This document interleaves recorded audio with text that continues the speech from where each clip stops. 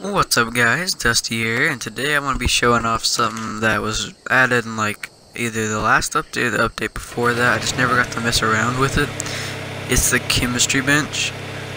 From what I've heard, I'm pretty sure it's just like a super mortar and pestle.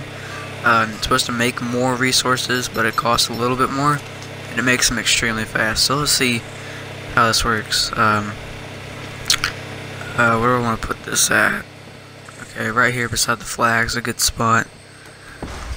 Yeah, I gotta get it powered up.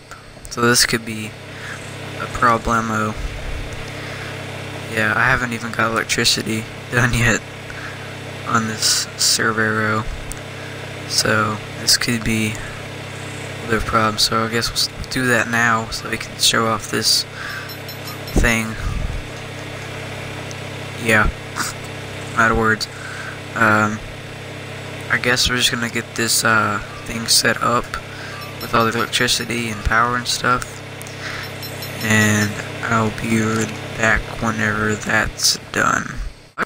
Alright guys, we're back. We got everything set up. Let me just turn this on and turn this on. And I think we need some stone and flint. Yeah, let's make a spark cutter, because that's the only thing we really have laying around inside of my walls that I call a base. Yeah, I got one or two rocks out here. Yep, there's one. We can just smash and get the materials from. You guys can see my armor is all nice and blue and black. Looking all snaz. What's all over there? Still probably gonna name it like Jon Snow or something stupid like that. When I saw Dad Pike. Good old long nuke. Oh, good wonders.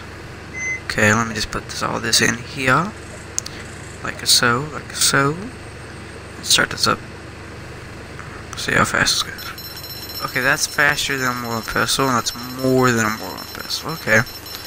So it's basically a super mortar and pestle. Okay. That'd be pretty cool to have around. It's pretty expensive. It's like 250 for like a lot of things, so I guess we'll call that a small little video here showing you guys about something in the game. So I'll see you guys next time I record. Bye bye.